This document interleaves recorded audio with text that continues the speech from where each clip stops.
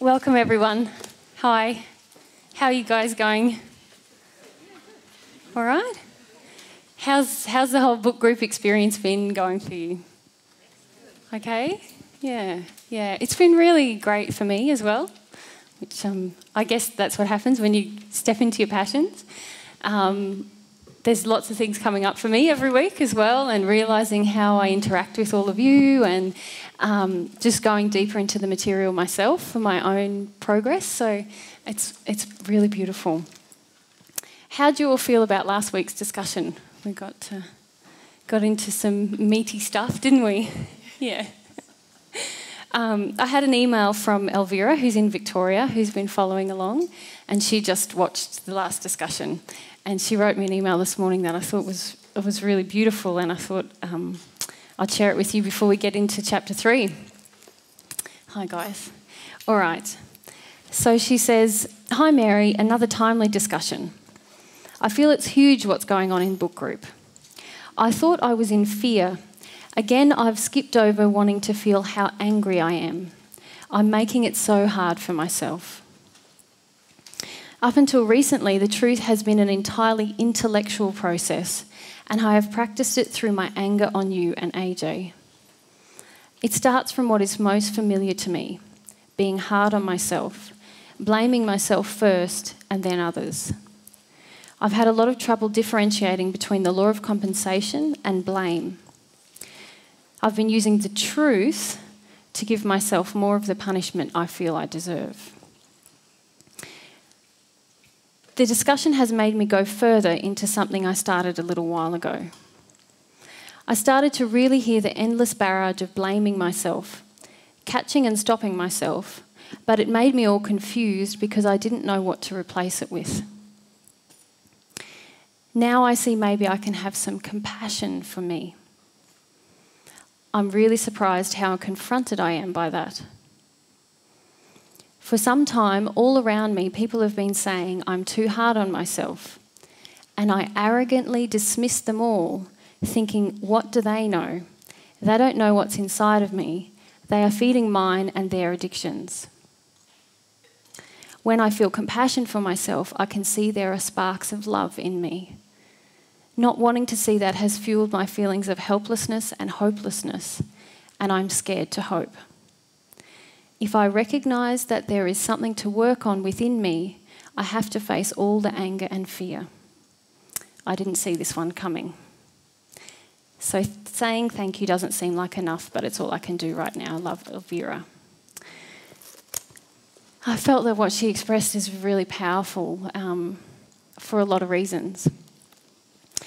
I guess, firstly, it was very emotional for me reading that, because my huge desire for the book group, I suppose, is that we might start to bring these teachings from our head to our hearts, because I know that's a struggle for me. That's the process I'm in as well, but that's where the power really kicks in, when it's in our hearts.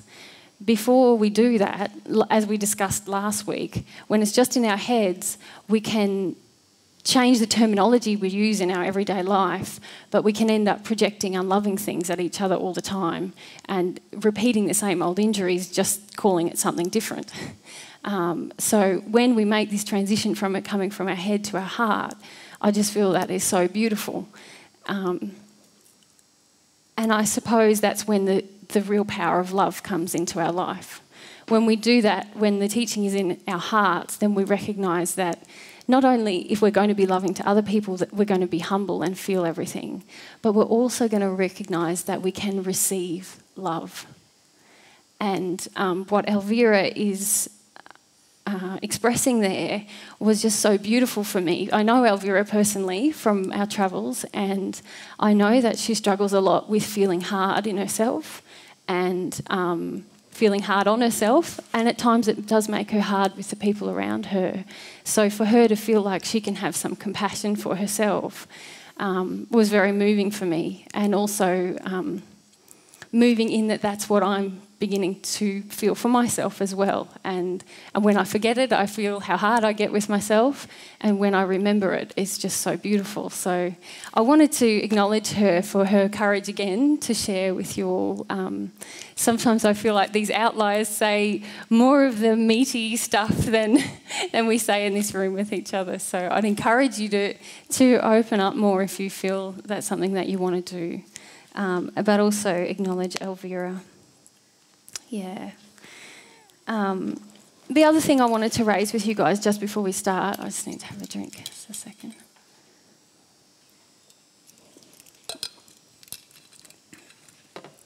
Was about just some of the personal reflections I had after last week.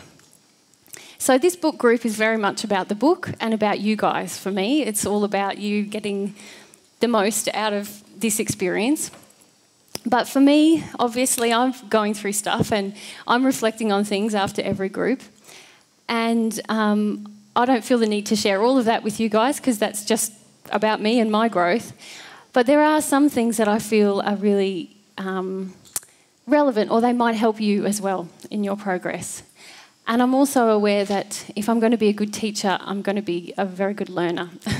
And so that's why I really take the time to reflect after each group, and also about how loving I've been with you guys, or how much I've served you and how I could serve you better. So last week, do you remember, was everyone here last week? Is there anyone who wasn't? No, just a few weren't here last week. So last week we had a lot of discussion about what it means to love each other, what repentance is really about, but also sort of, I suppose, a culture within the group of using the terminology of the law of attraction, or you've just got to feel your feelings, to actually be quite harsh on each other. So we talked about what does love in action really look like. And Alex raised a really good point. Does anyone remember what the point was that Alex raised? Tara?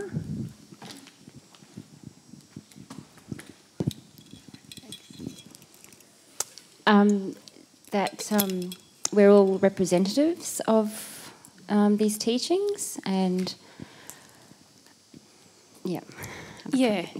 So he was saying how we are acting, and not just within our group, but within the community of Kingaroy and surrounding areas, is really important.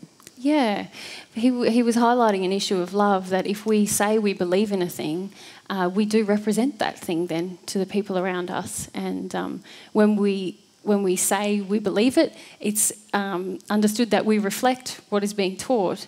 And very often in this community, I've heard many examples told back to me from members of the community where people haven't done that. So there's two things. I want to talk about that point specifically, but before that I want to talk about what happened between Alex and myself. So because for Alex, he's had some issues in the past with spirit influence and feeling quite angry or attacking with myself and AJ. When he raises his hand, there's a feeling that rises in me of fear. What's going to happen? And because sometimes the spirits are still hanging around Alex, but also it's because I have not resolved issues of the past, and I project them onto the future. And so when he raises his hand, there's fear. Alex was quite connected last week, and he said a very beautiful point. And I took a while to get around to really going, I'm with you 100% on that, Alex, because there's two things going on for me. One is a fear of like, oh my gosh, hang on, I cannot teach an untruth. So I need to be like really, really feel that this is a truth. And second is about the history between Alex and myself. So I went home and I really felt about that in terms of an issue of love, of how I'm treating my brother, because I'm using the past and I'm projecting it onto him in the future. And I had the opportunity to see Alex a few days ago and apologise to him about that, because obviously that's a very unloving thing that happened between us, from me. But the reason I raise it with you is this, is that so many of us are using what happened in our past, in our childhood, the pain and hurt that occurred then, and we're projecting it onto the people in our life now.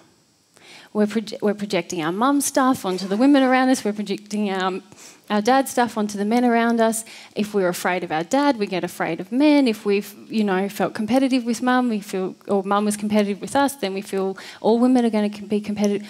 All these things, it's a theme that happens in our life. And so I wanted to raise it to show you that was it in action. But I observe it happening with all of us all of the time. So it's just something to be aware of. And the power of not only the power of our unhealed emotions and what that does to the relationships around us, but the power that this unhealed emotion has if I do not self-reflect, if I do not take responsibility for what my interaction with different people. So, that was just a little bit of my reflection on the last week that I thought you might gain from.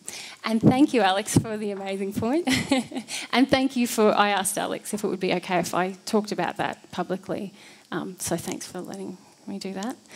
And on to his point, which is an awesome point. I've heard quite a few things happening in the local community where people are actually literally saying that they're upholding the truth when they're actually being very unloving. Our massage therapist told us that someone came to her place of business where she works and her daughter was in the waiting room, and someone who was saying that they were following these teachings told her that her daughter needed to leave because her daughter was angry and had a lot of angry spirits with her, and this was the client's time, and told my friend, in no uncertain terms, that her daughter should go because it was her massage time. Now, can you see that is a huge twisting? She, whoever this person was, in a very unloving state, entered somebody else's place of business. They had the free will to go there or not. They then said that they could preach or direct at a person about their own daughter. They did not acknowledge their own law of attraction in this situation, and they did not acknowledge that this person is in their own home, basically, and they have no authority to tell anyone to come or go. The only thing they can do is use their will, if they have an issue, to leave. Otherwise, the whole interaction is completely out of harmony with love. And that's just one example of many, many that kind of come back to me. And this is why I guess my first point I feel is so crucial. This is how we can use the so-called teachings, the words from our head in order to harm other people, whereas when they're in our heart, we would never do that. We would own our own situation. We would never want to impact on the will of someone else. We would never be bossy or hypocritical with other people because we've been looking at ourselves first. So, yeah, I thought while it's completely up to you guys what you do, as it is up to me, as I said last week, there's many things where I feel I haven't been reflecting the principles, and I now feel that's a really serious issue for myself. But the way that you interact with the community definitely has an impact on how these teachings are viewed. So, Mon?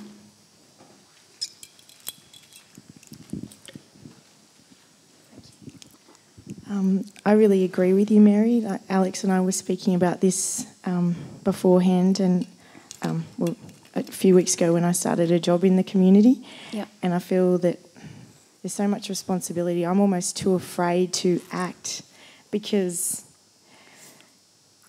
I don't want to project. Like if I feel anger coming from someone like a boss, like in the past, like I've said, you're being angry now, or I haven't owned my emotions. And I know there's been like people that have come to the place and have been really unloving, and they see this path and Jesus followers as unloving people. Yeah. So I feel like I'm almost like set back, like having to right wrongs, and I feel really afraid about that, and I guess I just don't trust myself in speaking the truth because I feel so much pressure, like the responsibility. Yeah, and that's, Mon, I feel like you don't need to feel like oh my gosh, I have to, you don't have to get into a sense of fear and responsibility. You just have to be yourself and be humble to what's coming out of you first and foremost, Another thing that I hear a lot of is about people imposing their emotions upon the people around them, the community around them. Yeah. The feeling that, I'm on the divine love path, that means I feel my emotions. So if I'm in the middle of my workplace or a rehearsal or whatever, I'll just have my emotion right here and now. Now that's actually a very unloving imposition on the people around you. When you really want to feel your emotions for yourself, you go and feel your emotions for yourself. You don't need to do it in a public place. And if you are, there's something else going on. There's a desire to either make other people involved, and sometimes, Mon, you do have that feeling of wanting other people to be involved in your emotions, or a feeling of wanting to punish people and show them what they've done to you, or just wanting to show off that I'm different and I feel my emotions. And none of those things are actually in harmony with love. So I feel, Mon, when you're interacting with the community, I wouldn't focus on speaking truth. I'd focus on living truth, which is about having a condition of love inside of me. And that condition of love at times will lead me to speak the truth. But when I come from a place of love, when my intention is a loving one, I will never be trying to prevent a situation by saying the truth. Like, you're being angry at me, go away. Which is sometimes what we do when we say we're speaking the truth. So I'll be owning my own emotions in that situation. I'll be, owning what's going on for me and desiring to love this person and love myself. So sometimes that might mean saying, actually, the way you're treating me, that's not okay with me. This is not a space of love with me. You're not loving me, or you're not respecting me, or whatever that is.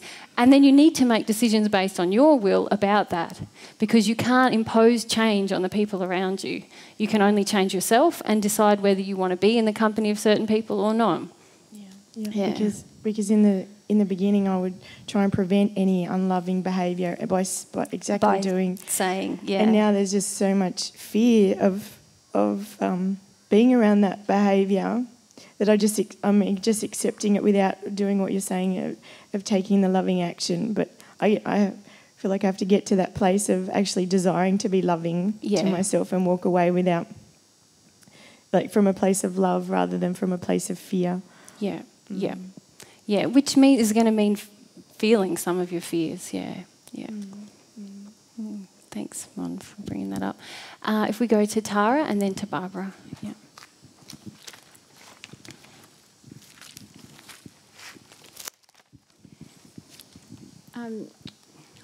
I've been living in Kingaroy for 7 years now, and so I know quite a few people. But it's just been interesting for me to observe that most of the people that I've known for those 7 years, they've just sort of dropped away from my life without me, and I've not preached to any of them. In fact, most of the past friends probably don't even know that I'm involved, unless they saw me on the television. And it's just been, I just sort of discovered that. I mean, there could be other reasons why they're not interacting with me anymore, but it was of nothing that I have done consciously, or, I've just, so I don't know whether that just naturally changes. They just, literally, no one I've really, was hanging out with 7 years ago. It was really in my life now. But I feel the law of attraction is always at work, isn't it? So as your soul shifts, then the people we attract shift as well. And I wouldn't... Are you worried about it, Tara? Oh, no, I'm not worried. I was just, it's just that how things have subtly changed. And I was looking back a couple of years ago and going, or not even, maybe 12 months ago, and going, wow, I don't hear from this person, or this person anymore, and I don't actually have a desire really to connect unless I bump into them and I talk to them. But even that doesn't happen either. So just, wonder what's going on there. Maybe as I'm growing that little bit, just those things just change, like things that don't sort of serve you anymore just fall away. Yeah. So, I feel people are drawn into our life through desire and through unhealed emotion. So when we're connected with our desire and our personality, very often we attract people into our life who mirror that. They have a similar feeling and they're drawn to that. Yeah. And at the same time, there's other things acting, which are the unhealed emotions in our soul, which attract people into our life in order for us to work through things. And usually they have something, also an error within them, that interaction has the potential to heal. It's up to them whether it does or not, and as it is up to us. But so I feel like it's really common, especially as you grow, for people to sort of leave your life and new ones to come in, because those two things, if you're acting more in your desire and if you're healing different things, your whole attractions will change. Yeah. And desires have changed, 7 years ago it was all about birthing and natural parenting and, bringing those women together and just as I see the truth more, I'm not attached to that, and I see the errors and I see... Yeah, so that's desires have changed. Yeah. Awesome. Okay, Barbara? That point you made, Mary, regarding self-reflection, it just is so important. And I had a situation a few months back with Moni in our group, and she came to me one day and says, "Look, Barbara, I'm sorry I haven't been in contact with you. I'd really like to connect with you and sit and chat and blah, blah, blah. But because I have a huge injury with not trusting my sisters, I totally shut down, and Moni actually said, "Oh, well, I'm not connecting with you now, so there's something going on, so I'll catch you later." Yep. And taking the past to the future, as you were saying, I instantly judged Moni by saying, "Oh, Moni must be spirit influenced," and laughed about it, just internally. And then a few hours later, I had a self-reflection on that, and I realised, hey, it wasn't Moni there. Moni was actually in truth. She couldn't feel me because I actually shut myself down because I didn't trust her. I didn't trust what she was saying because I have an issue with not trusting my sisters. Yeah. So at that moment, I wasn't being honest with Moni. She was actually being honest with me. Yeah. And that thinking about it later on, that self-reflection, made me hugely aware of that, where I hadn't been before. Yeah. And I have done it many, many times in my life. Yeah. Many, many times. And now I can see how I've done it. Yeah. Yeah. Self-reflection is pretty important, isn't it? Yeah. Yeah. All right. Let's start on chapter 3 finally, hey? Okay. Who loved this chapter? Me. Yeah. Yeah. No, oh, sorry, people who weren't here last week. We didn't even get to chapter 3 last week. We just discussed. Yep. I did put it on the blog, so all the late changes end up there. So next week we're on to chapter 4. But last week we talked about repentance, which was a strong theme in the chapter. But there's lots of other stuff in there. Who needed a dictionary for this chapter? Yeah, fair few. Does anyone want to run through a few of the words they had to look up and their meanings? Kate?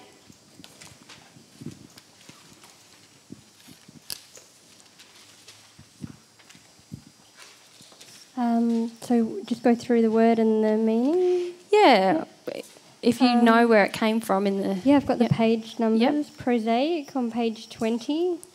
Yep, so he says that he was cold, dull, unimpassioned, prosaic, phlegmatic, that's how I say that, even stupid would have been considered appropriate epithets by many. Actually, there was 3 words in that. 3 words in the one sentence? You just read, yeah.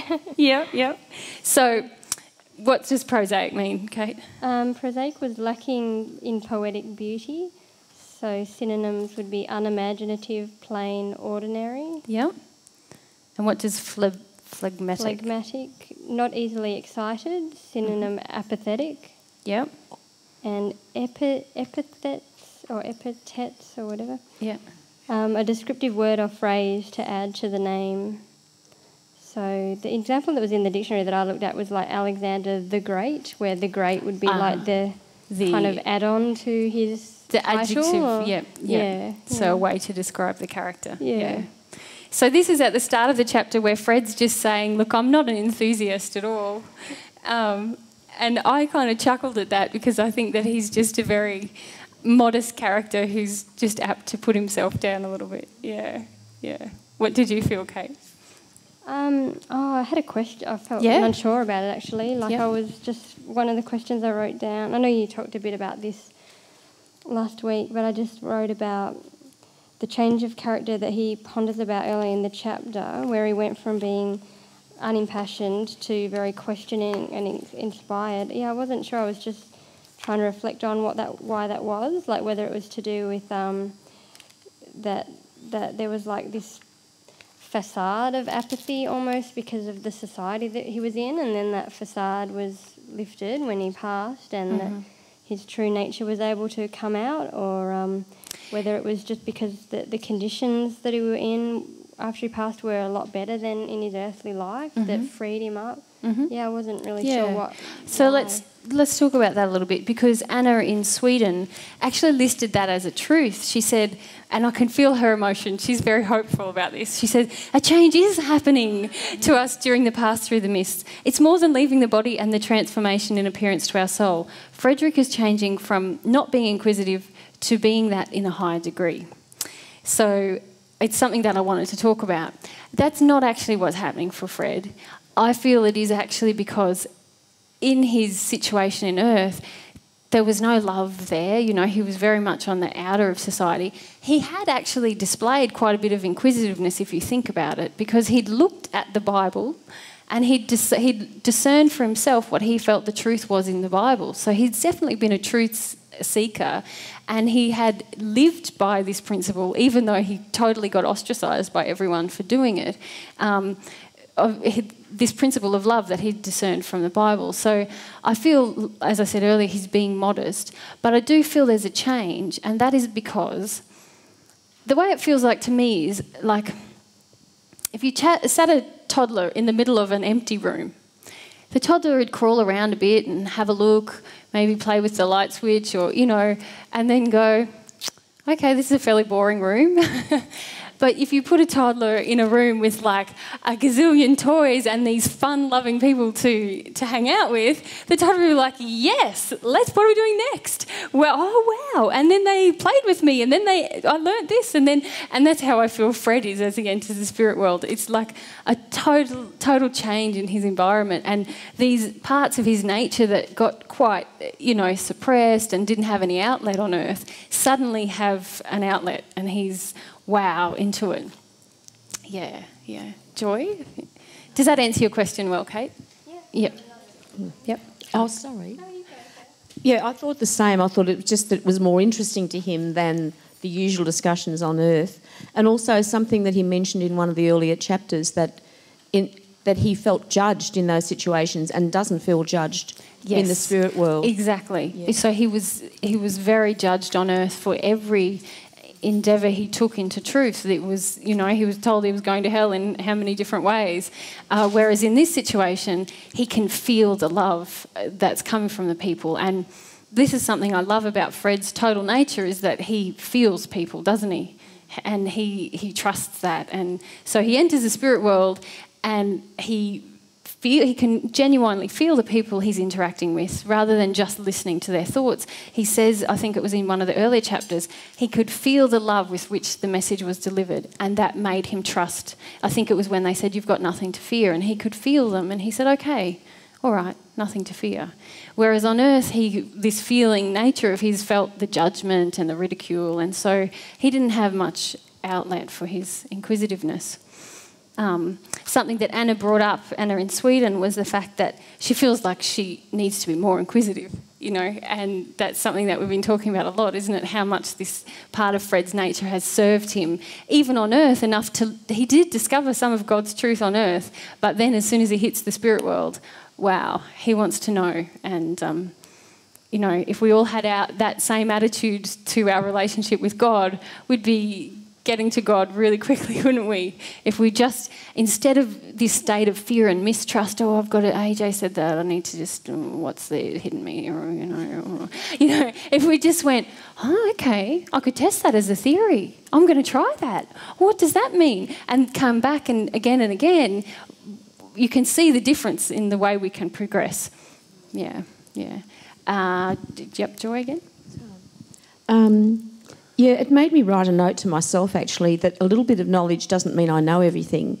And what you're just reminding me of then is often I'll hear a truth and think, oh, that's it, and think that's the whole package. Yeah. Whereas to be more inquisitive is really to seek the whole truth. Yeah.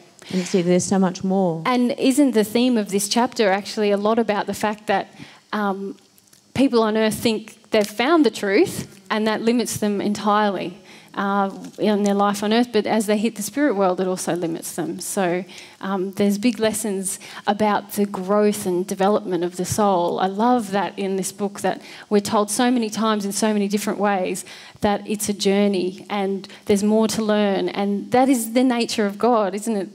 There's infinite, so there's always more we're going to be able to learn and ways we can develop. So, yeah. Okay. Jason over here. And then to Samantha. Just a question, but I had a feeling that as you go through the mist, does the soul damage that's done to you or passed on from your parents, does that get alleviated through the mist? Like, because I felt that some of the attributes that he was getting was because some things were by God because of the soul damage was removed.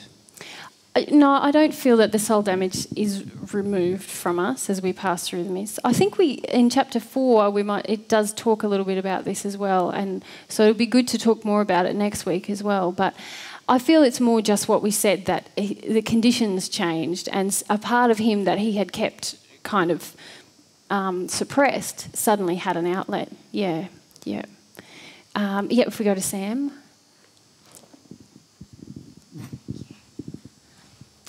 It was just about how we were talking about Afra's view of himself, and I felt that a lot of what he kind of felt about himself came from other people and other people's projections. Yes, I agree, and Samantha. their judgment of him. And because I just remember reading that and just feeling a bit of an emotion come up about my experience of that as a child, and how you just get sort of pigeonholed, like she's got this type of personality, she's this type of person, when there's this feeling inside of, no, that's not who I am. But he doesn't actually seem to have very much of an emotion about that, does he?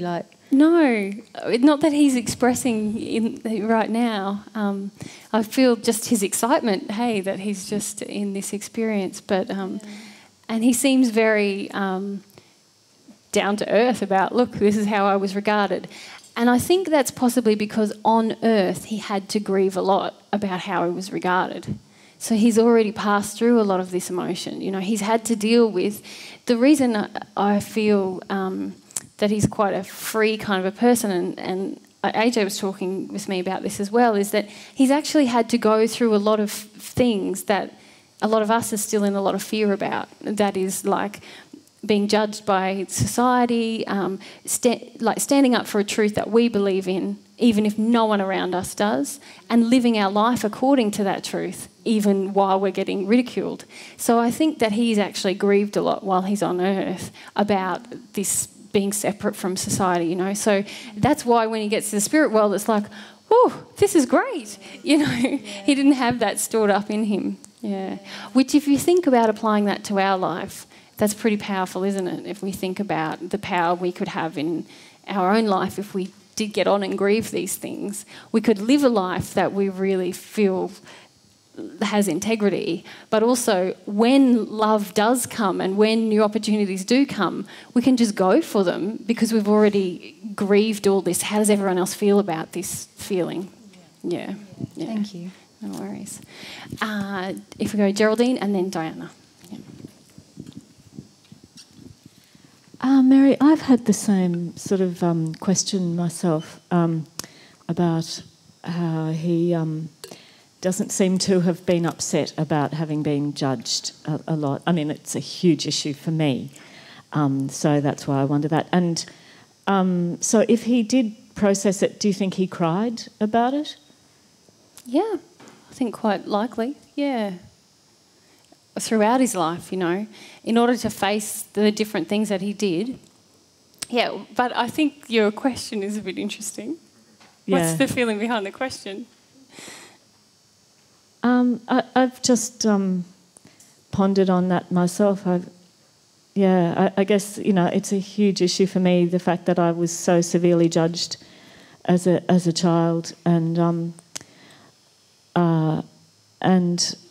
I have a huge fear of judgment and of not being seen for who I am, and consequently... And there's a feeling about, I don't want to have to cry about this.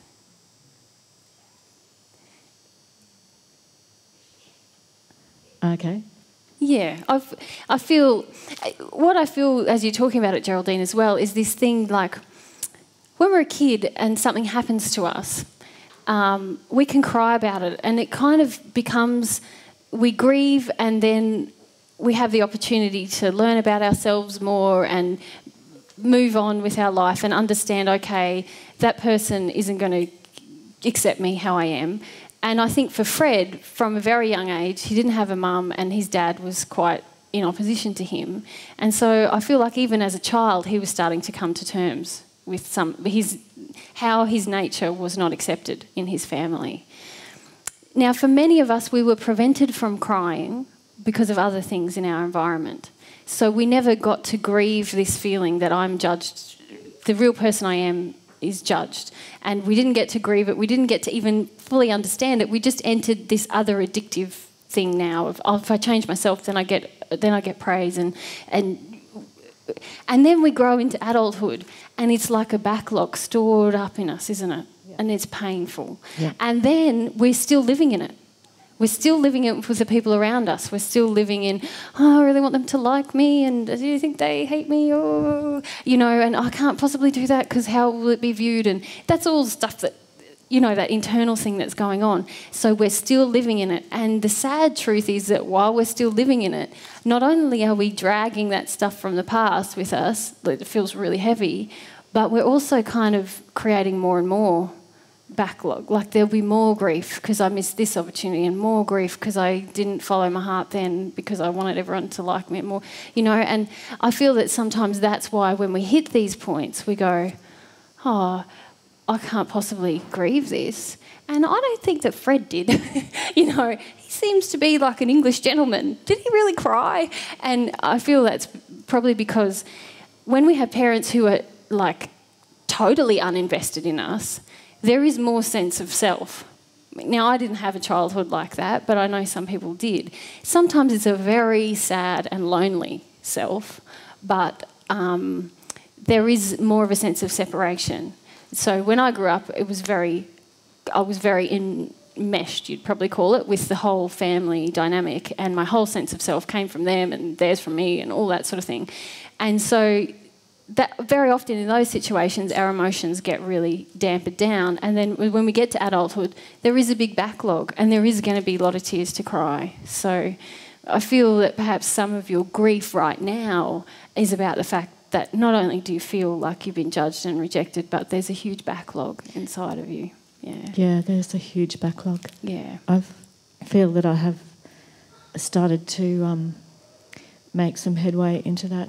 That's good. But there's a massive backlog. Yeah. And that's what causes the agony that I go through. Yeah. And what else I'm learning is that it's like a point. There is a point where we can decide not only to start to grieve the backlog and the original hurt, but we can decide, I don't want to create more of this in my life. And that means changing the way I live my life. Because for a long time I just tried to kind of grieve a bit of backlog, but I wasn't willing to have the courage to change the way I live my life. And that is just be myself right now and feel how everyone feels about that.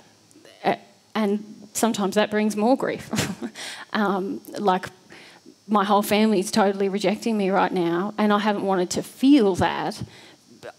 I've kind of got it and grieved a little bit, but if I decide I'm going to live my life completely differently now, which is totally not invested in how they view me, then I'm going to feel the backlog is going to be with me, but also I'm not going to create more backlog, is what I'm trying to say. So I guess what I'm trying to inspire in you is the fact that you can make a change now, which means that this big, heavy backlog that you're feeling doesn't get any bigger.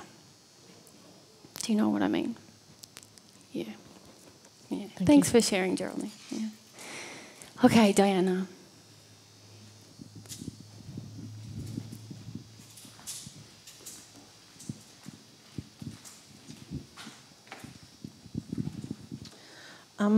I feel like Fred cried a lot in his aloneness as a child, and I feel he was just totally blamed by his siblings and his father for the death of his mother. Yeah.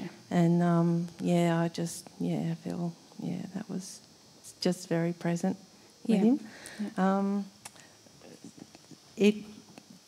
I connected with quite a lot of grief just with that first page, and it's around my fear of like asking questions, and how wrong I felt made of as a child for my inquisitiveness, and for just wanting to know or wanting anything. Yeah. Who else can relate to that? Because that's a big one for me too. Yeah. And I've really started to experiment with just letting that side of me out. AJ gave a presentation a little while ago about electricity, and I was really interested. He's a great presenter anyway, but I was like, every 5 minutes, I've got a question. And I found myself halfway through going, shut up, Mary. Oh my gosh, this is wrong. Like all of the childhood feelings that I must have felt as like I'm being annoying, I'm being a brat, I'm being self-centred, and I'd have to go inside and go, no, I do just want to know, and then I'd push myself to challenge it again. So I was talking to my mum about it this morning. Yep. And I was also wanting to say to her that I really want to take responsibility for what a nasty sort of child I was as a teenager, and as becoming an adult, like just wanting to punish her back. Yeah. And I really want to, own that now. But she said to me,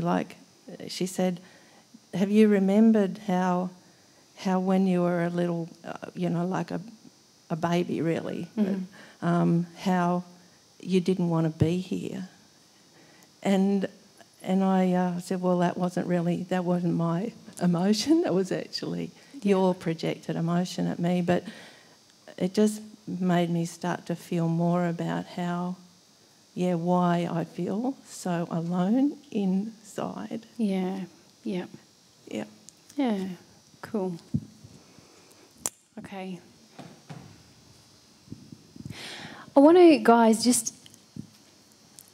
last week a little bit, and then again today, it's just creeping in a little bit, this idea of sharing our stories. We need to be careful of that. Sometimes sometimes I feel it's great if we're reflecting on the chapter, we go, oh, this is how it is, I can see that in my life. But when we get into feeling like the need to, there's been a few stories creeping in, if you feel the feeling in the group, how does it feel when someone goes right into their story? Yeah, it feels like taking. So we just need to, I feel it's different if we're relating to Fred and we're seeing how that relates to our life, but very often we don't need to get into the story about it. That's more about us and less about, our learning and being a part of the group. So if we can just watch that, yeah. Okay. All right, Kate, do you have more words for us? Yeah. Or did you have another question about this point? Or just wait for the mic if you... Yeah.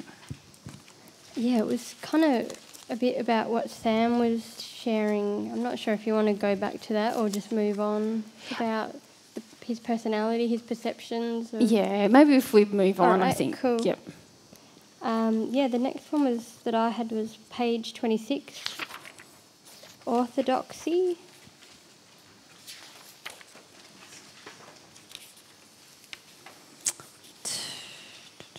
Where is it?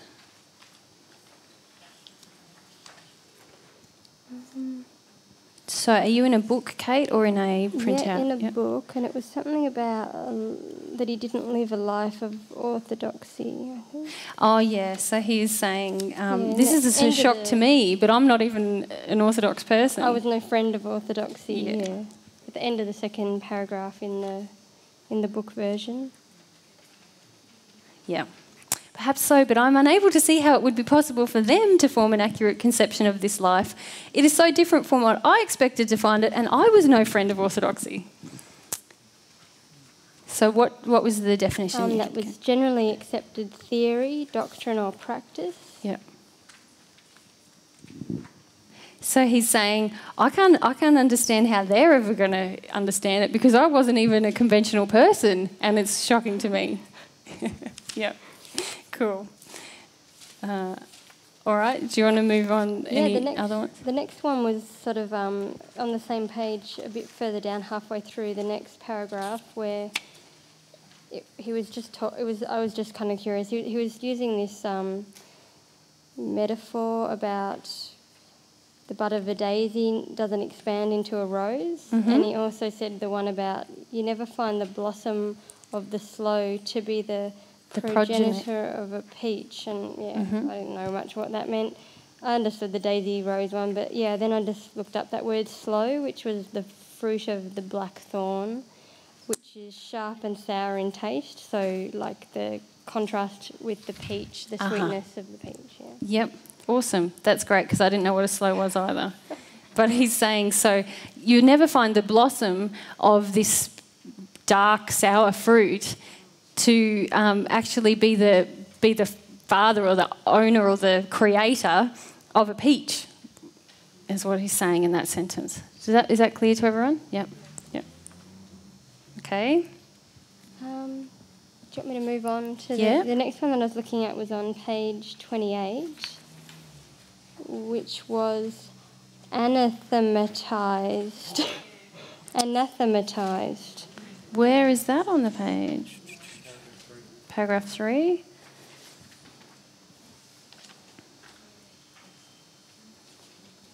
Can someone give me a sentence?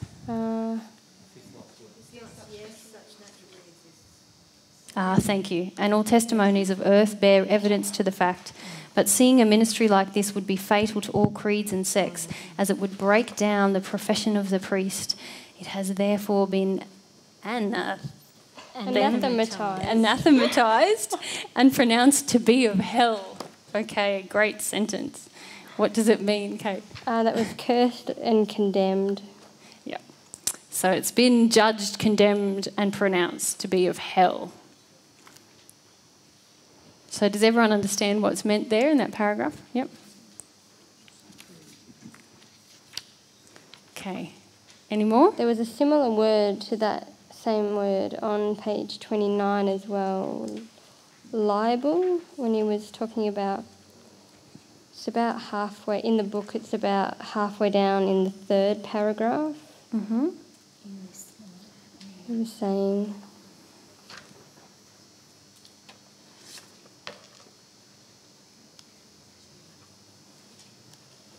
I can't find it. Okay, do you want me to just read a bit? Yep. In this life, every man is held responsible for his own deliberate acts and motives, but all consequent punishment is remedial, not vindictive. The noblest gift with which he is endowed is the power to reason. This being so, he is expected to consult and use it in everything he does. If then he possesses this gift only next in inferiority to divinity itself, is it consistent to suppose it is only adapted to the minor details of life while it becomes a dangerous counsellor in the weightier matters of the soul? Such an idea is a libel upon the giver. So libel was the word, yeah. And what meaning did you find? That was a false statement that is damaging to a person's reputation, so it's a synonym also with slander, or defame or vilify. Yeah. It's a legal term, isn't it, Anto? Yeah. You can sue people for libel. Could I ask a question about that bit? When he says about the noblest gift being the power to reason, is he talking about free will? No, he's actually talking about the power we have to reason. The mind? Yes. Yeah. Right. So there's more to your question. What do you feel about that? I don't understand it. Because it says the noblest gift is the power to reason, and then it says next in inferiority to divinity itself. So, I didn't really understand what it meant. So he's just saying that this is this amazing gift that we've been given to use reason in our progression. But is that true, that the mind is a bigger gift that God's given us than like divinity or free will or love? He's saying next to divinity. So he's saying divinity's the higher one, but the gift of reason, he's saying, is the noblest gift. So do you think it's the noblest gift? What do you think? What's the noblest gift? Is there a no... Alex? Humility, you feel? Yeah. Carolina? Love? Yeah. Free will? Yeah. So I feel that it's Usmas talking to him, isn't it? He's just being, like he's saying, remember that everyone's really enthusiastic in this world and they want to share this deep meaning with everyone. So he's saying this is an amazing gift, and I do agree, your ability to reason is an amazing gift that you've been given by God. It helps you, if you think about it, discern different things. It's the way most of us first learn things. Remember I talked about going from the head to the heart? That's what most of us do. So this ability to reason, and also in this chapter what's the great secret of the universe that Usmos tells him? What's the way to understand everything? This is earlier in the chapter. Jason, yeah. The key is love. Love, exactly. And if we go back a bit in the chapter, he says, so this is page 25. So on page 24 he asks, I'm sorry, I don't know what it is in the printout, it's similar, but he asks him, will you teach me this grand art of solution? And Usma says, yeah, it's simple, it's love. And on the next page he says, it's towards the bottom of the page. All laws have their root and centre in God and are therefore capable of being reasoned upon so far as we can comprehend them. So there's that idea of reason again. The so-called natural laws are spiritual laws translated into requisite expressions for physical existence, and if rightly understood, would serve as an index to spiritual progress. But really what he's saying here in this piece of the chapter is if we understand love, we have the greatest logic. And that's something really dear to me. Like if we understand the principle of love, we can reason about everything in God's universe. First we need to know love, and then we'll understand how God's created everything, and it just unlocks everything for us. We go, okay, I know what love is, and I know that God's loving, so if he created this, how can I can naturally have an interface that's going to help me reason about how this thing works. So I feel, Kate, that that's really what Usmos is, like this is the part of the theme of the chapter, is the fact that if we understand love, then the reason is that we can reason into and this is such a gift. Can you see it in that context? Like if I understand that love is the thing that governs everything, and God created this flower, when I come to understand that flower, if I know love, so next to divinity, he says, if I know about God and about love, I can use my reason to completely understand this entire flower.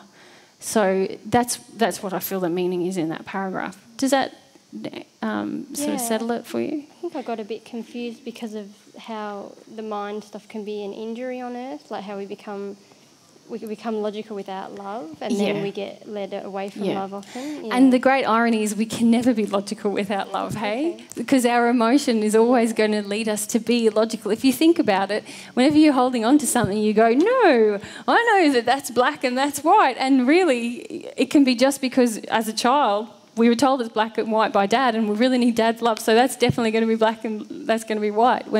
Really, when we love, when we let go of that, we go, oh, actually, that's a shade of blue, and that's a pale yellow,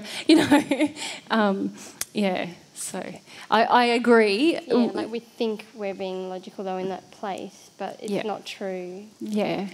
I feel that nothing God has given us is wasted. He had a purpose for all of it. And if we understand God, God is like loving. And so he's lovingly given us all of these gifts, all of these parts of ourselves. And it's just a matter of bringing ourselves into harmony with God's love. And then the gift is like amazing. Yeah, that's cool. Yeah, that's great. Yeah.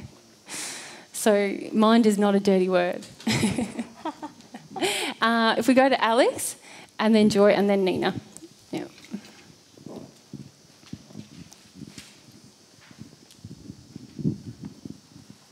Yeah, what I just felt about that is our reason is tainted by our injuries, and so we can reason all we want, and unless we want to feel about that, which is why I said the humility, it won't lead us to truth.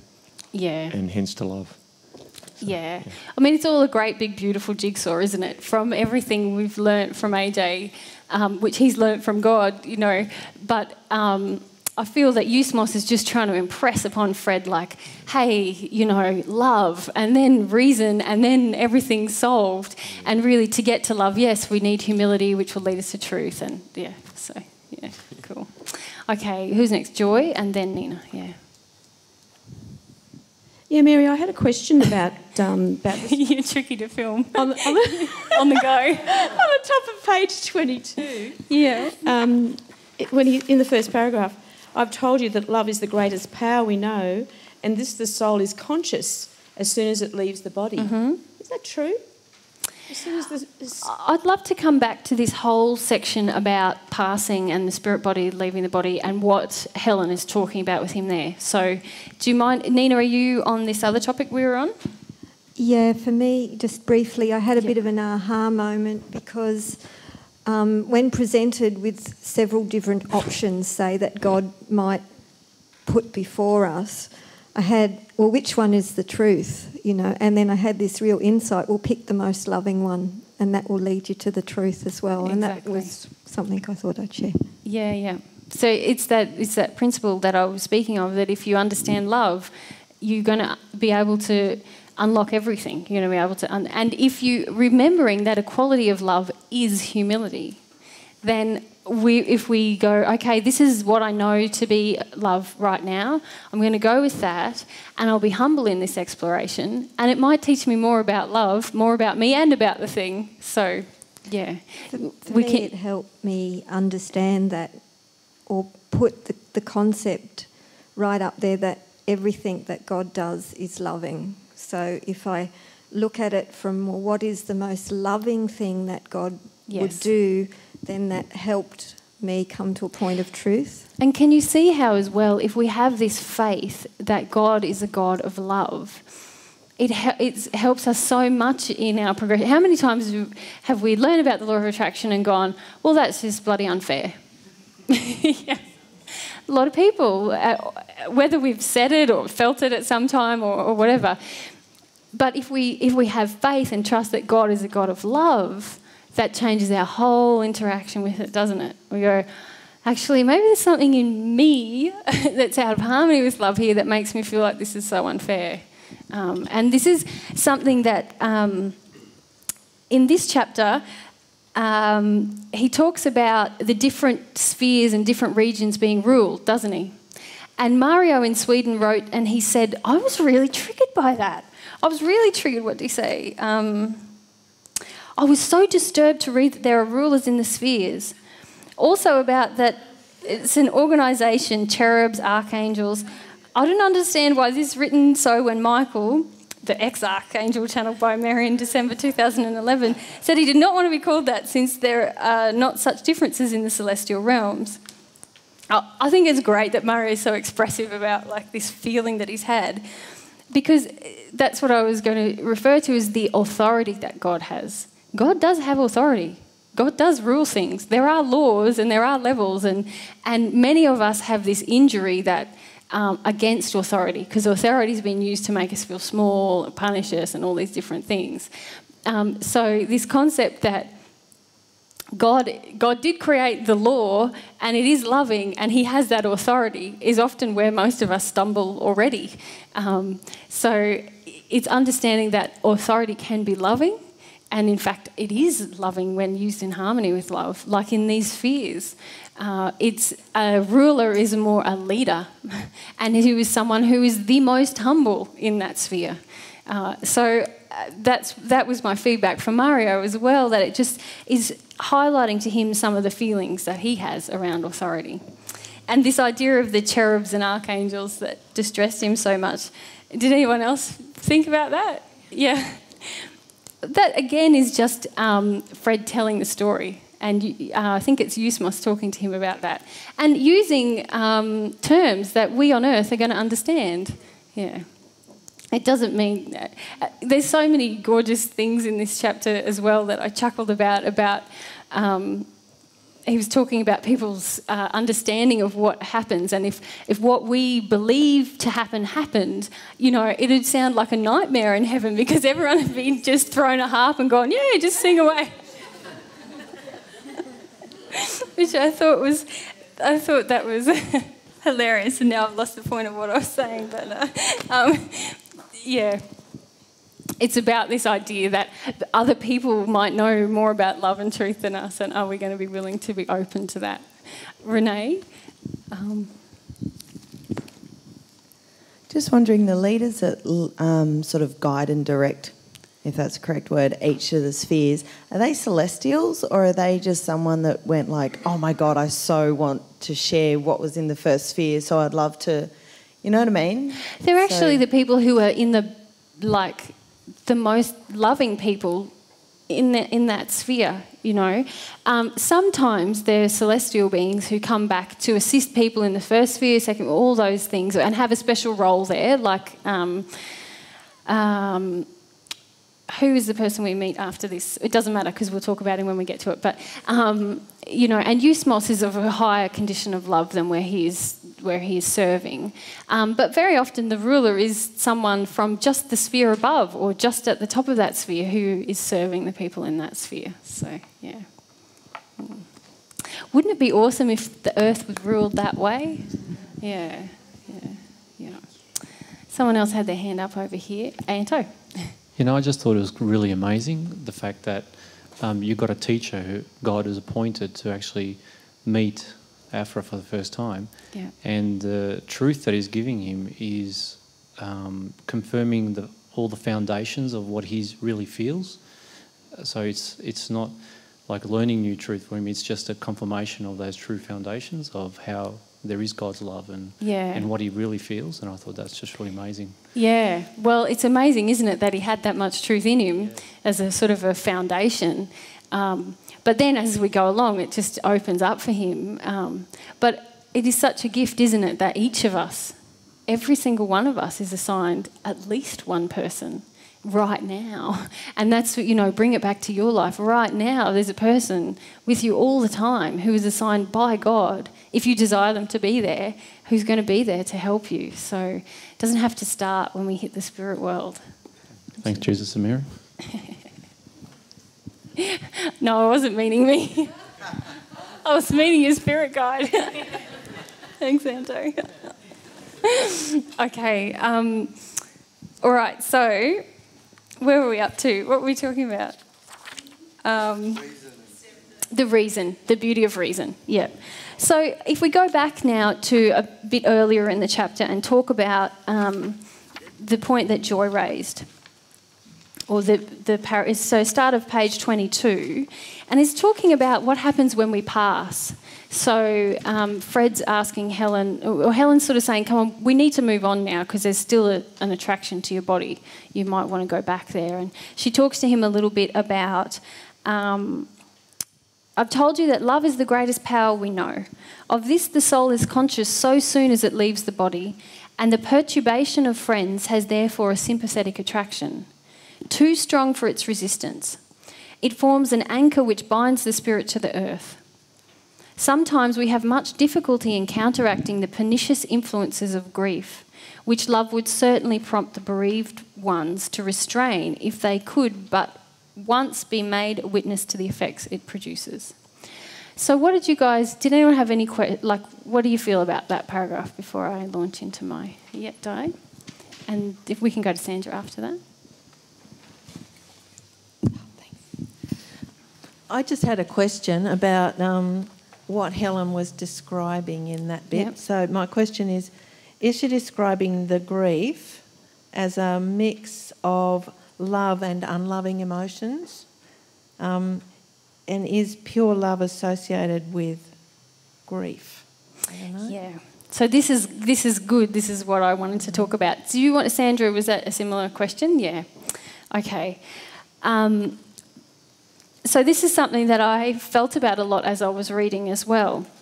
Helen's saying it's love that's drawing a person back to the earth. And I asked myself the same question. Now, hang on, if I really love, do I grieve? And I chose AJ about it, and I felt about it and prayed about it a bit more. I feel very clear that most grief that occurs on the earth is really the basis of an addiction not being met anymore. And therefore, I feel Helen is using the word love in a way that Fred would understand it at this point in his progression. But the higher truth we know is that that's not actually love when we're grieving an addiction. So it's not a pure emotion that we have for the person. Because naturally, if we had a pure emotion for the person, we would want them to go on their way and be free and not stay bound to us in this earth plane. But there is an element of, and it's hard because I haven't gone through all of my own grieving, which is why I had to really sit with this. I do feel that there is a pure part of loss or separation called longing. And this is the feeling that you have for your soulmate in a pure state, which is a sense of desire to be near that person that does not want to impact upon their free will in any way. It is purely a pure desire. Do you understand what I mean? And I feel it's difficult for us because most of us haven't done this grieving, and so we're talking about it as a concept instead of a feeling, which is why I trotted off to AJ, because I think he has it more here than here now. You know, he's still grieving some things, but he certainly has a pure longing, which is such a different, if I can describe what it's like to experience that on the other end, it is such a different feeling than, say, what I feel from my parents who are grieving me not being in their life, which is a very, like, feeling and one that I feel guilty and heavy about. And when I allow myself to feel AJ's longing for me, it is like it's a lighter than air kind of a feeling. It's a gifting almost feeling, like I'm being given something. So, yeah. I thought that was a great thing to talk about, though, at this point, about what is grief and what does that really mean. Geraldine, yep.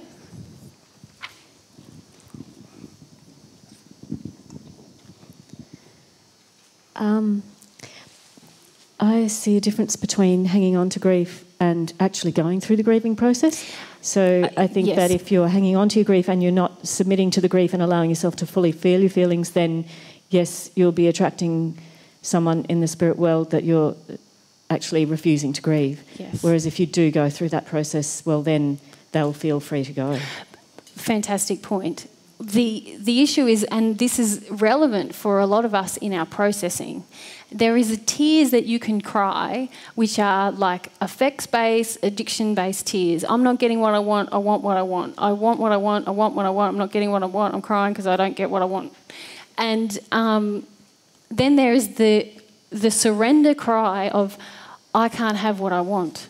That is the healing cry, and that is the cry where the emotion leaves us. And it's also not, like if Ange had passed and I'm attached to Ange, I can cry, oh, I really want Ange, I really miss her, oh, I can't bear life without Ange, oh my gosh, I can't, you know. All that is like pulling Ange towards me. Whereas if I just cry, Ange is gone, I'm so sad. Now Ange, and I'll get onto this as the next point, but Ange might have her own feelings about that may, depending on her soul condition, cause some attraction. But while I'm grieving that feeling, it's going to be leaving me. So it's a fantastic point, Geraldine, that once it's gone from me, then even regardless of Ange, it will leave me when I acknowledge I can't ever have Ange back in my life as she was in the physical. I can grieve that, and that feeling will leave me because that's more of a real feeling, and then Ange would feel less attracted. However, Tara, yeah, because someone overseas asked a really good question about this that I'd like to answer too. Can I give the example of my mum? Yeah, sure. She started having the morphine to put her in the coma. So Tara's mum, Gloria, passed how many years ago now? It'll be 3 this May. Years. Yep. And we were all in the hospital room at Wondai. And I just was hanging on to her right until the last minute. Yeah. I even brought in this tonic, for her to try and help her. And so when she was sort of comatose from the morphine, I was avoiding a lot of stuff, and then right at the end I just sat beside her and just grieved and grieved and grieved, but I realised that it was my grief about all the things we wouldn't be doing together and how I was going to miss her, and she was my best friend, and it was all about me. Yeah. And funnily enough, Liam had told me this a few years ago, being a funeral director, that he came home one day and said, when people grieve, it's only their own loss that they're grieving. Yeah. And I sort of went, oh yeah, but then I understood. And then I think I sat there and cried for an hour with Mum, and then finally I just started praying for her. I just felt like, oh, I actually can just pray for her now. I don't have to hang on to her anymore. Yeah. And I think within an hour she'd passed. Wow. Yeah. So that's a powerful demonstration of how it works. Yeah. It's pretty amazing, isn't it, that head-heart thing where you hear it, you go, yeah, but then you live it and you go, no, really? Yeah. Thanks, Tara. Jennifer in the States asked a question about this. She said on page 21 of the download, so it's 22 in our book, they're talking about being pulled back through the mists, which is just where we've been, and how the helpers do their best to encourage newcomers to go forward, not back to earth. So it brought up the questions. What determines whether a person makes it through the mist in the first place? We hear of so many that do not even get that far, then get stuck in the earth plane. Does everyone get accompanied? If not, what determines that?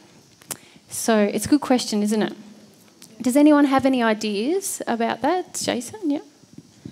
The first part about the grief would be a law of attraction event, because obviously if you've dealt with a lot of your own grief, you would have understanding, compassion about what they're going through, but you wouldn't be affected. Yeah, partly. Yep. What other things might affect it? There's quite a lot, actually. Renee? I feel as though if people are like dead against and completely believe that this body will just rot in the ground after we die and there is no afterlife, the people that would try and assist them through the mists, they'd be like, who the hell are you? Like, yep. Sort of. So Jason's talking about the unresolved emotions that we have while on earth. You're talking about the belief systems we have while on earth. Both of those things are a factor in the answer to this question. Ange? The condition that the person passes in, like Afra was doing an act of love when he passed and was in a reasonably good condition. So the emotions that are present at the time of passing. So if I'm in terror when I'm passing, or if I'm murdering somebody, if you're murdering someone, if you're being murdered. Yeah. So the emotions. So Jason's talking about the emotions stored in our soul, which is true. You're talking about the emotions at the time of passing, and Renee's talking about the overall belief system we have about passing. All of these things are factors. What other things are factors? Alan? I'm still trying to get a handle on the fact that is the grieving process a law that God designed, or did man create that through the fall under the sixth sphere? It seems that grieving is a catalyst for spiritual progression on earth or in the spirit world. Do you know why that often is? Is because during the grieving process, we connect with our soul. We connect with stored emotions inside of us. And very often we also ask questions. Why is this happening? And that's often a catalyst for us to change and grow. I don't believe God created, as in everything loving that God does, he created the potentials within the grieving process to be like that. Yep. I don't believe he created us to necessarily have to have a grieving process to catalyse us. Like the little toddler in the room, full of love and full of adventure, they're going to learn and go for it. The person who's been in the silent, quiet, dark room for years and years, sometimes the experience of their grief makes them want to open the door and explore things. Yeah, good. Yeah. So does that answer your question? Yeah, I just found it interesting when AJ told us, it just hit me really hard one day, that if you don't actually have grief from attachment to another person, you don't actually have to grieve. It's not the catalyst for soul progression. No. Yeah, I just thought, I'm still trying to get my head around it, but I think I need to feel more grief to understand it. Yeah. Well, that's the key, isn't it? It's all about the grief, about like, whoa, how much have I missed and what is this progression and all those things. Yeah. Tim? I just thought of the sum total of how much love and error is inside of your soul. Yeah. So, like, you know, as you pass, like whether you have enough love in your soul to have enough energy to move in any direction, but also what, like, you might actually be terrified of love, so you'll be repelled by those circumstances. So Jennifer asks, what helps, like, what means we get through the mists and what doesn't, and what means we get assistance and what means we don't. So to me, the issues that affect how we get through the mists, let's just talk about that first. They are how attached I am to my life on earth. If I'm totally hooked into my life on earth, it's going to be like I'm not going to feel that motivated to leave it. It's going to be about the unhealed emotions that I have inside of me that create the attachments to people or my life on earth. What else did I write? What I believe about passing. Do I believe I'm just going to go to the ground? Do I believe there's going to be like Jesus and I'll go and sit at his right hand? Like, all of those things affect how, not only how we get through the mist, but who comes to us. If I'm full of fear about passing, then I might not be taken through the mist by anyone because I'm repelling them all, and it's freaking me out even more having people come to me. Sometimes I might be really open, like was it in the last chapter where the old man was passing and he said, they've come for me, you know. It's not Jesus, though. Jesus wouldn't come for me, but people have come for me. And so he was at least open to having people there to usher him through. And because he'd lived a really moral life as well, there was a lot of people with the desire to help him with that. So how much I want to be helped, or how afraid I may be of helpers or the dying process or the physical death process, how attached I am to my life on earth, how hooked I am into other people's feelings. So these are things like guilt, feeling responsible, needing people's approval. All of those things are going to affect our passing massively. Because if I'm really hooked into Ange and she's really grieving and about me not being there, if I feel guilty, it's going to be hard for me to leave her. Can you see that? And how hooked I am into addictions on earth. If I'm an alcoholic and I've been in hospital for 6 months and haven't had a drink, when I pass it's going to be mighty tempting to go and hang out at a bar. That's a pretty crude example, but it might be other addictions, you know. But so all of those things are going to affect how my passing is through the mist and how I'm accompanied. The other factor is, and can I point out that all of those things are your soul condition. Your soul condition isn't just a few causal emotions in the background. Your soul condition is the total of your beliefs, your desires, your unhealed emotions, what's happening for you right now, the actions you're taking right now. All of that is your soul condition. So in answer to Jennifer's question, what determines how a person moves through the mists, it's their soul condition. And for each one of us, it's unique at the time of passing. So it's going to be very likely a different experience for all of us. The other factor, to me, it kind of came to me like an equation. There's this, all of my belief systems, plus or minus the people around me, the people in my life as I pass. So their feelings about my passing, how much they're addicted to me, what they project at me, but how much what they project at me affects me is still dependent on the first half of the equation, which is my soul condition. So that's sort of how it works as we pass. Does anyone have any questions about that? Nat, did you have a question about that?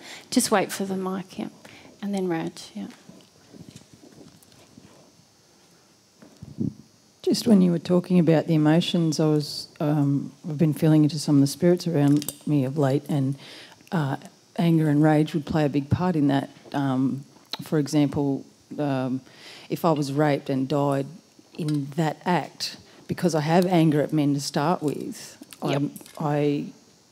I know that I would want to take a vengeful position over the way that I died, and that feeling of injustice and not wanting to, the avoidance that I'm sitting with anyway, would perhaps keep me earthbound as well? Definitely, definitely. And that is a big tragedy, is that a lot of people who've actually been really harmed on Earth end up staying in the Earth plane because of the unresolved feelings that that's bringing up. And often it's because of unresolved feelings that were in them that's attracted the event as well.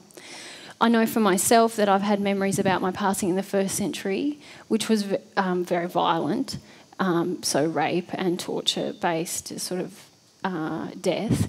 And my memory is that even though I had love in me to the condition of the third sphere, I still passed into the first sphere more because of the terrible terror and grief that I needed to process in order to go where the condition of love that I'd received to be at. Yeah, so that thing that Ange raised about what's actually happening at the moment of your death is quite relevant as well. Yeah. Thanks. Cool. Rach, yeah.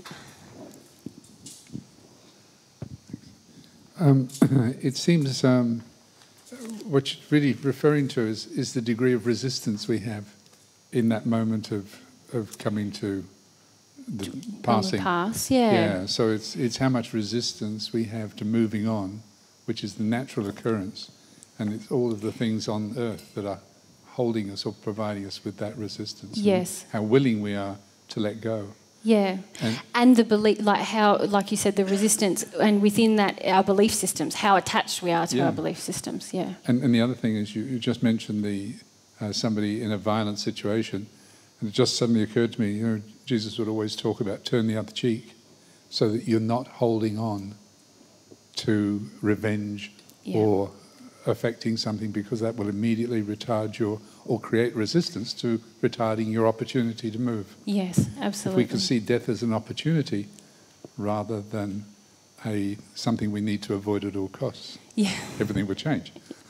Well, if we could see every single day as an opportunity, a gift from God to help us grow, then we might view death within it as another part of that opportunity. No wonder he's excited. Yeah. And curious. Yeah. If you just go next to you, Raj, to Lauline. Just want to clarify something. When you die and you go through the mist, is that going into the spirit world? Yes. And those who don't go through the mist are earthbound? Yes. Yeah. And just behind you to Sherry. So at your time of passing, but every person is approached by someone who could help them if they want it, and in that moment they're rejecting or accepting that help? Yeah, but often, like, as you know, the soul is the thing that governs everything. So often, if I am absolutely terrified of spirits or what's happening, someone may try and approach me, but just be repelled by the level of fear that I have. So for some people, yes, and often people on their deathbed kind of do sort of relate that, there's people, and that definitely affects how. But there's always, as I said in one of the other weeks, there is always help available. It's just similar to what Raj says, whether we're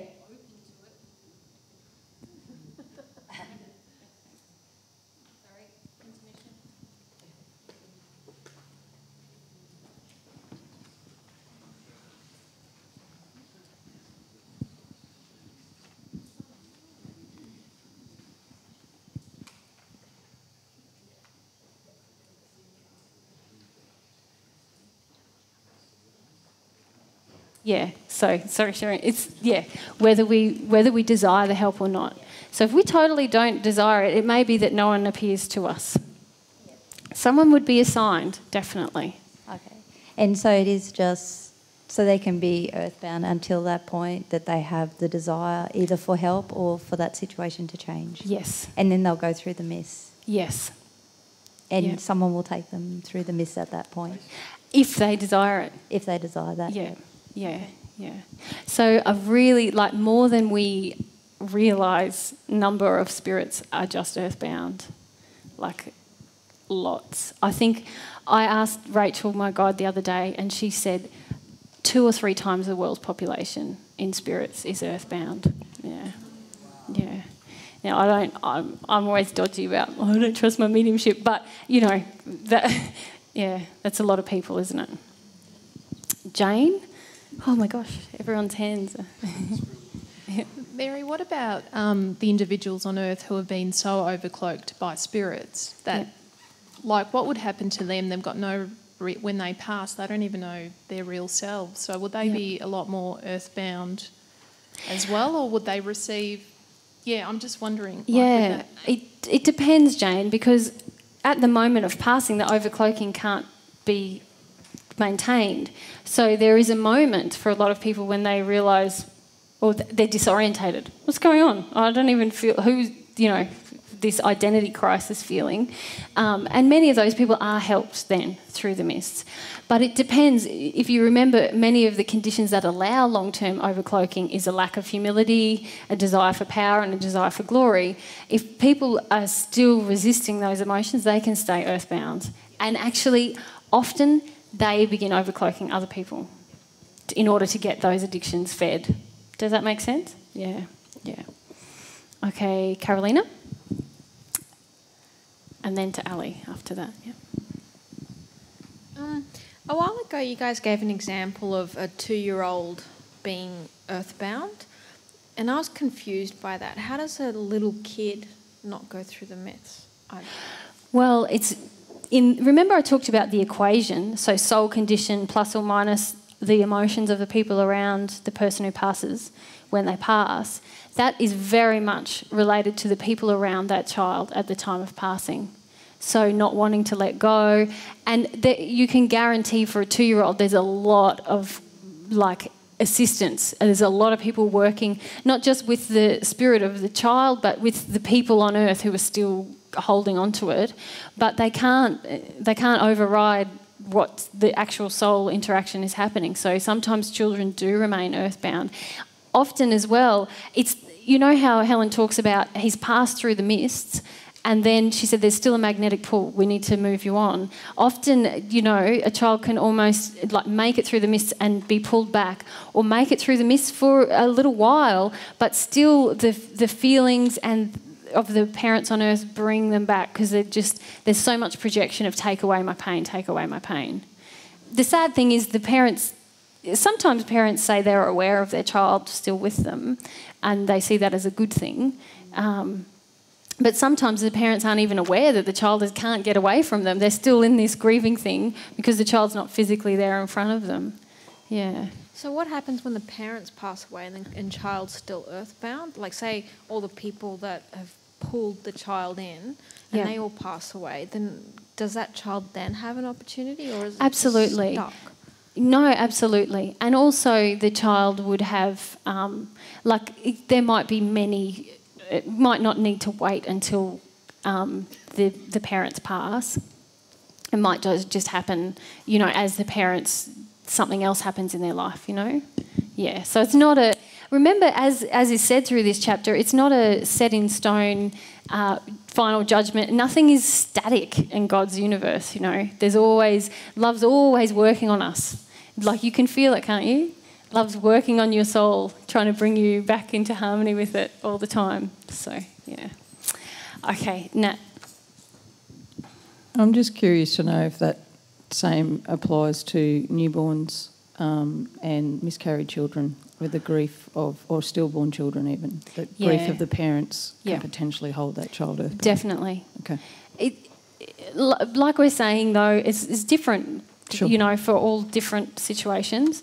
And often because that child has only been with the mother a brief amount of time, there's less bonding. Sometimes when a child has been sick with leukemia or something for 6 months before they pass, there's a lot of emotion focused at that child and a lot of grief from other issues in a person's life that's then projected on that child. They're the hope. If my child dies, then the whole world is screwed up. Never mind that I felt the whole world was screwed up before, and this is just like a catalyst for me for that feeling, Yep. So there's a lot of intense pressure sometimes on a child who's been sick for a long time. So then using Tara's example where she got to a point where she just prayed and wanted her mum to go, and she Yep. was trusting the process. If Yep. the parents in that situation reach a point where they're going to trust the process, that the child will be fine and that God will look after them, does that then release that pull? It does, as long as they're also humble to this. Like for many mothers, their sense of identity comes from being a mother, so they have to be willing to be humble to that feeling as well. Otherwise, they still want the child to meet that, or so all the other emotions, the whole world's screwed up. I have to be willing to be humble to the fact that that's my emotion. It's not related to my child. Yep. Those things. Thanks, Mary. No worries. Lorleen.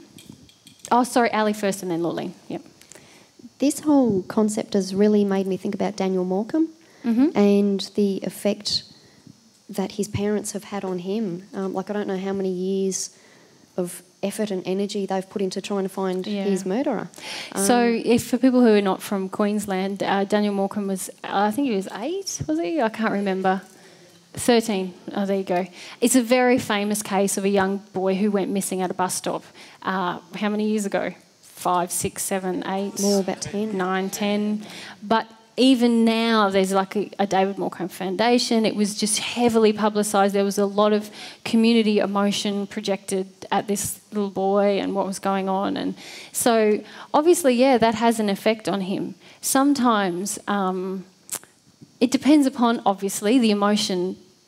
What is the emotion being projected? Is it just natural care and concern and desire for him to be saved, or is there unresolved grief? And very often there is unresolved grief of parents that drives them to create foundations and all these other things. It can be done with a pure intent, but very often it's not. Yeah. And I spoke to I spoke to one of the kids who did the Columbine shooting. In the spirit, he came to me one day when I was full of rage and not wanting to feel my grief at injustice. And he came and I was talking to him about what his life is about now. He's still earthbound and he just lives off the feeling. It doesn't live off it, but he's drawn to the feelings of so many young people who feel like there's so much injustice and that, this kid did this thing and they almost look up to him, and he's living off this kind of glorified feeling or people's fascination. What made these kids do it? And there's so much emotional energy projected at him that he prefers that than going to face, which was what I was not wanting to do, going to face the pain that he had, not just about his life up until the shooting, but what he did in the shooting. So it can be for many reasons that people stay earthbound. It can be the unresolved grief, or it can be the fact that they're getting the earth, and the earth's condition is kind of amenable to them more than this where they're going to go to when they pass. Yeah. Ooh, heavy, hey? How did you guys relate this to your own life? What did it make you think about in terms of your own life on earth now, Lizzie?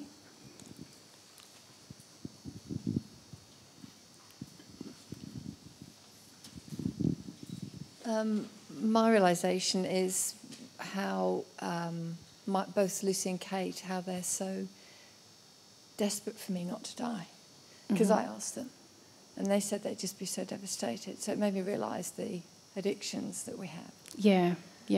So how much this thing that I talked about, your soul condition, the desire for approval, the feeling of responsibility, the guilt, all of that, how that's really linking you guys together even while on earth. Yeah. Hugely. Yeah, absolutely. Alan?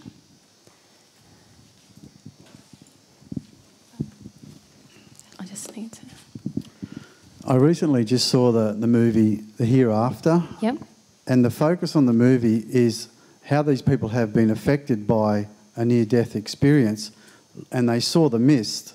But it's about their relationships on earth and how there's addictions in play. But there's also desires in the movie. It's a really interesting one, no one's ever seen it. Because the second time I saw the movie, I didn't pick up that there was desires on the earth, on our plane where we are, and that they hadn't fulfilled those desires, and it wasn't their time to go, even though they died. But there was no focus on who were the people that came to them in the mist to say that it's time for you to go back. Yeah. But you could feel that that's what was happening to some of them. Yeah. Can you know how you use the term it wasn't their time? Yeah. Do you feel that there is a time allocated for us to go? That's a good question. I guess that's why I was reflecting on the second time I saw the movie about desires. Mm-hmm. There was this lady who was a journalist, a very high-profile woman. She sort of didn't know what was going on. She got wiped out in a tsunami. Mm-hmm. She had no memory of what happened in the near-death experience. Mm-hmm. But it was when she was confronted with a relationship that was breaking down that she started remembering that there was more going on in the mist than what was going on in her life. Yeah. And that opened her up to feeling that she hadn't fulfilled what she wanted to do on earth, Mm-hmm. even though she was the highest paid journalist in Europe at Yeah. the time. And so she wrote the book, The Hereafter. Yeah. And you don't get that till, the end of the just movie. ruined the movie. Yeah. But yeah. I've seen it, so I wasn't feeling anxious about that. Usually that's my huge anxiety. Don't tell me. Yeah. Yeah, I don't actually feel that there's a time allocated because everything, remember, is governed by our soul condition. Right. So it is true that some of us can have desires, loving desires, and desires in error that may lead us back from death in a near-death experience, Yep. or our injuries might lead us to stay attached to the earth. Do you think that, that's good. Do you think that maybe if there was some funding available to the organisation that you and AJ could make the next stage of that movie, or sort of a... Look, there's so much talk about making movies at the moment. Yeah. Okay. Yeah. I'll be an extra in the movie. You guys can create it. Yeah. I'd like to be the one in the mist that goes up to the person and helps them. Okay, cool. Yeah. All right, lovely. This was relating to when we go through the mist or not. Is it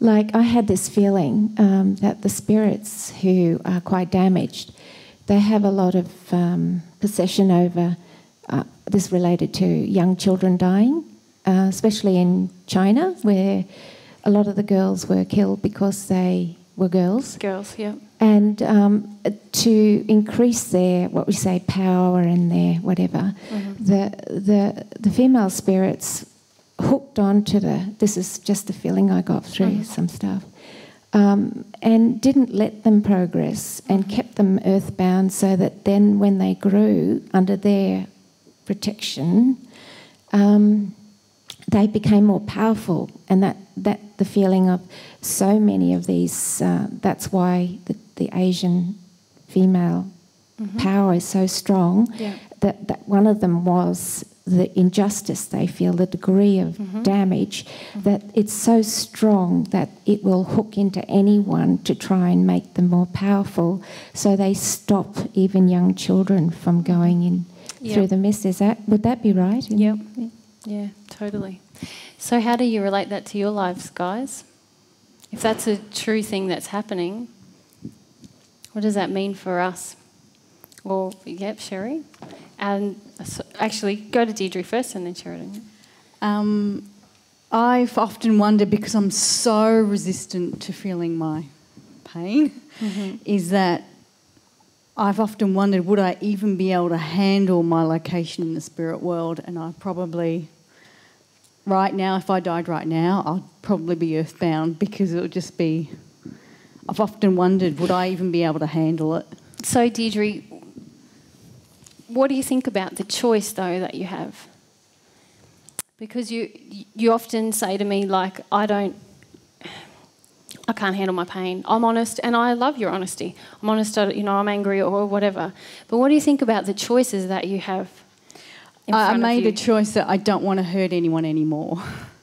So that's going to require some humility, isn't it? Yeah.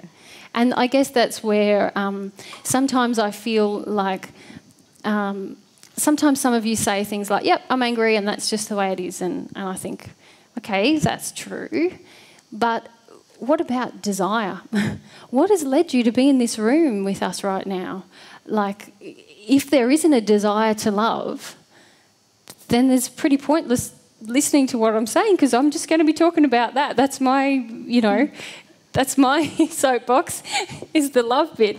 And so if we don't have a desire to love, I agree there's a lot of grief, but often there's a big choice we've made. No, I'm not going to care. And that's the anger bit that I was talking to you guys about last week. And that's the bit where until you make a different choice, anything I say, it's not really going to make an impact, Yeah. Yeah, but I made a choice. I don't want to hurt anyone else anymore, so cool. I'm going to have to face my mistakes and the pain I've caused a lot of people. Yeah, that's good too. Yeah. I guess what I think about with the Chinese women in the spirit world... Sheridan, you want to... I'm not sure whether I'm on the right track, but one of the things I'd reflected on is just how often I get sucked into thinking the way things was okay, like in avoidance of my pain. Yeah. So just being pulled back to what is actually hurting me and others rather than moving forward. That's sort of what I was reflecting on about going forward, and I know I have a choice. Yeah. And I think it was after the second session I had a big cry about just feeling around time and feeling like there isn't enough time to be a good person, to get into the condition. So if I can just get to the hells and start there, just face how dark I am. Yeah. And there's a feeling I can't do it now. And this is similar to what I was saying to Deirdre, isn't it? Yeah, it's about making a choice. Now, Fred isn't in the seventh sphere. He wasn't in the seventh sphere on Earth. He's just in the top of the first, start of the second. And look at what he achieved on Earth. How many people's lives he touched. And we see more and more as we go through the book how many lives he touched. So I feel it's a cop-out to say I'm not in a condition. I just feel it's a cop-out. And when I feel about all these kids who are aborted in China and who are bound to the earth, what I think about is, wow, that means the Earth's condition is so conducive to that. There is so much fear and anger on this planet that spirits can continually do that. Where am I in that? What condition am I generating in my soul that is going to impact everything? Because you've got a soul now. You can't avoid the responsibility. It happened. God created you. So the way you use your will is going to impact not only you, but everyone around you. So I think about these Chinese children in the spirit world and I go, wow, how can I use mediumship to help them? How can I grow in love so much that there is actually a place on the earth where love rules, even just a little bit, that they might be able to be assisted? Because right now they're surrounded with so much darkness that the light ones can't even get in. And that's not just because of the conditions in the spirit world, but it's what's on this globe, it's what's on this planet, that there's no light, there's no differentiation, So this is what I feel about when I think about these things, is how does this relate to my life? Wow, where am I a part of this? Yeah. We'll go to Joy, and then I really we're nearly out of time and there's so much more I'd like to just go through in this chapter. It's really just on following up what you were saying, because you asked, how does this affect me? The whole story of Through the Mists, I find just even more inspiring to go closer to God and grow more in love and learn as much as I can on earth while we have this amazing opportunity to do so with you and Jesus here at the moment. Yeah.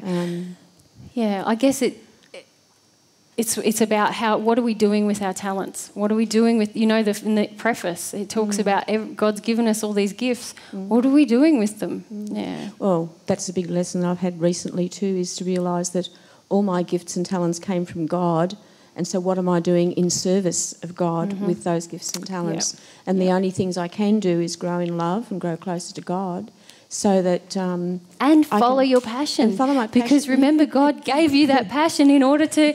I don't believe anyone who connects with their passion won't serve the world. Like a movie. Like a movie. Yeah. Okay, let's move on. What are the other awesome points in this chapter? Because we. There's some pretty good ones. Anyone? Yep, Alison. I love the description that he gave of the landscape. Yeah. And the words he used. It was like, I want to go there. I want to see it. Yeah. Yeah. Quite a few people overseas said that to me, like, oh, I want to go there. It sounds really exciting, like a travel destination. Okay, yep. So we see the beauty of the spirit world. What other points stood out to you guys in this chapter? Renee, and then Tim after that. That God's always been there for us. And if we have a desire, there is always, through God's laws, they're loving, and it's just really beautiful and ordered. Yeah. And he talks, I love that we touched briefly before on love being the logic in all the laws. But he says, I felt this was very powerful. It's actually following on from where I read before on chapter 25. He says, he starts the paragraph, all laws have their root and centre in God, and therefore we can understand the natural laws that are related to the spiritual laws. He says here, though, the struggle for supremacy of creed and influence has, unfortunately, resulted in exalting the letter of the law while the spirit of its revelation has been ignored. What does that mean? Because it's quite powerful what it means. Nina? I think it's sort of what we've really been talking about. It's like I'm stating a truth, but we're not really connecting to the love in the message. Yes, so the spirit of the revelation, which is love and God's love, is often ignored. And they're talking there about the church and different societal institutions as well, where they're willing to see the law, for example, thou shalt not kill, and then punish people through that law. So they've lost the spirit of there's no love then inherent in the law. God has that law that, yes, if you kill someone, there's a penalty on your soul. But another part of it, and maybe someone can tell me where it is, where he talks about the laws never being punishing.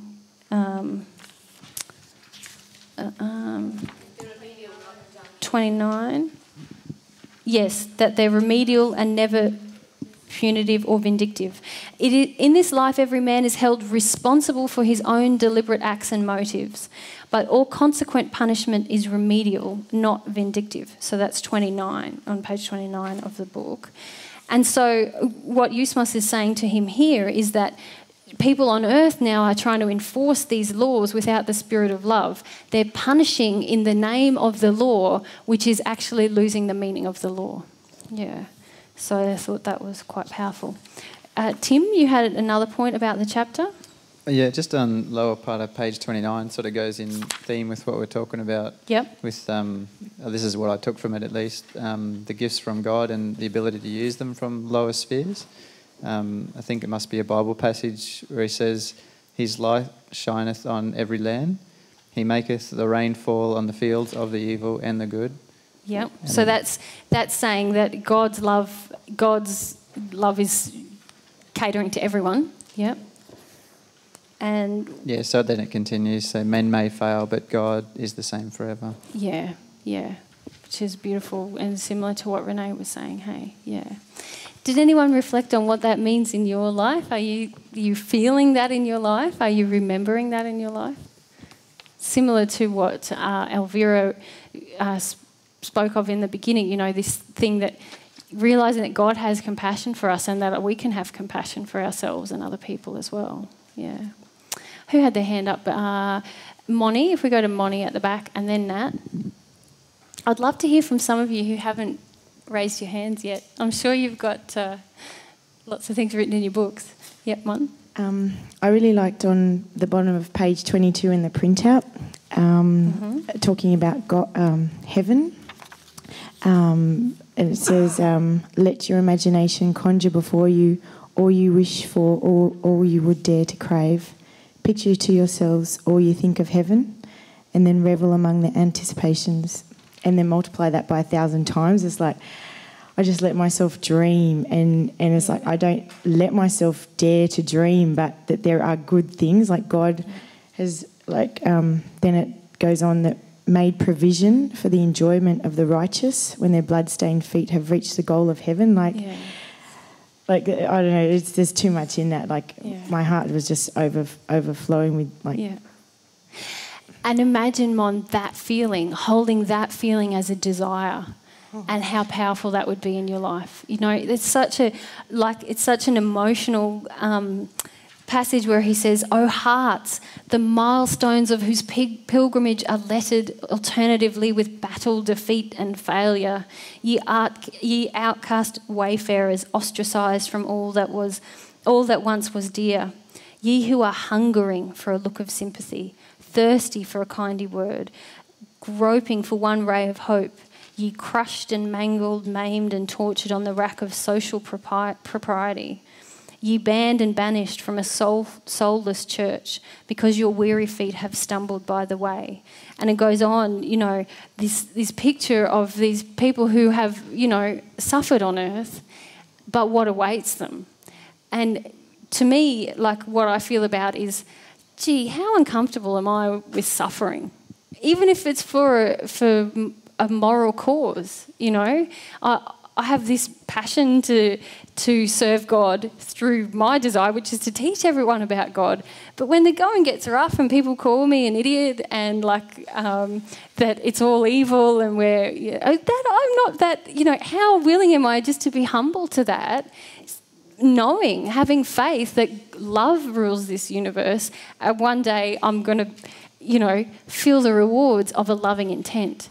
Because that's a lot of what is in this chapter as well, is about the basis of everything is our intent.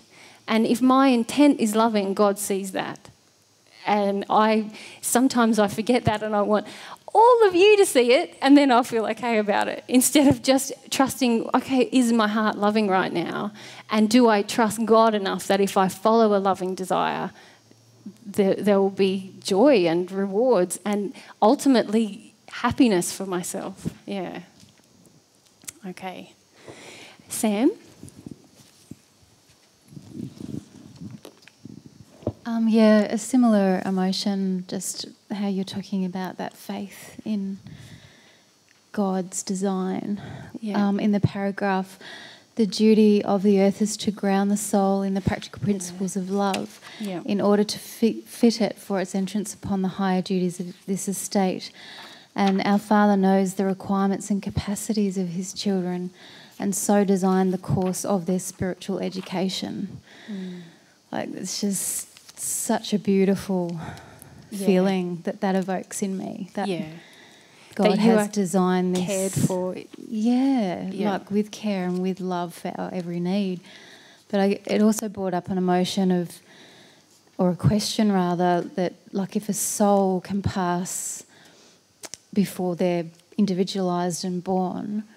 Remember, they individualise at the moment of incarnation, which is when they enter the womb. So, yeah, right. But they're not fully aware of it, obviously, because we're all learning about that individualisation. Yeah.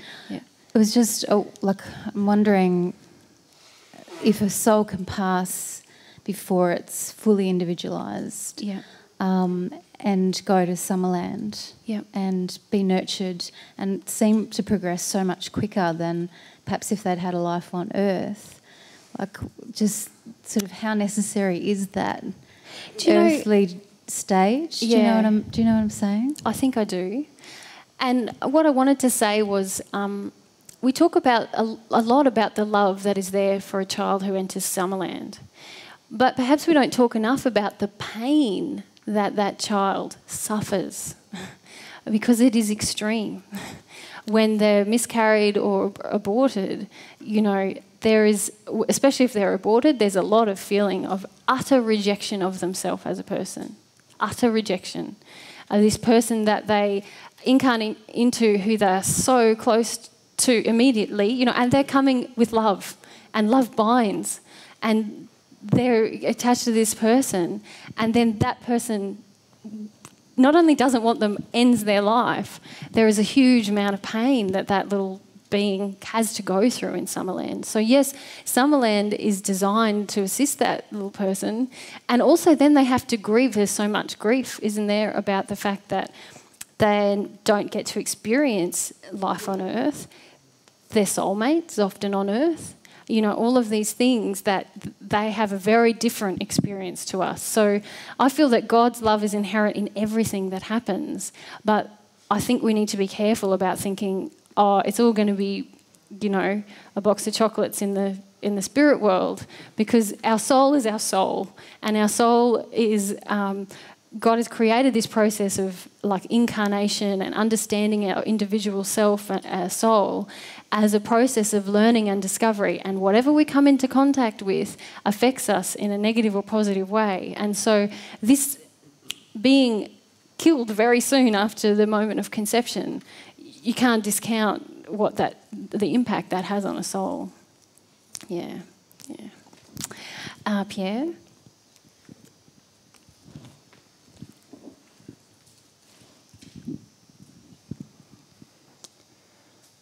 There is something I don't understand very well. Mm-hmm. Is this about the same point? No. No, that's okay. Just hold it, because I just want to say one last thing on that point, and then we'll move on to yours.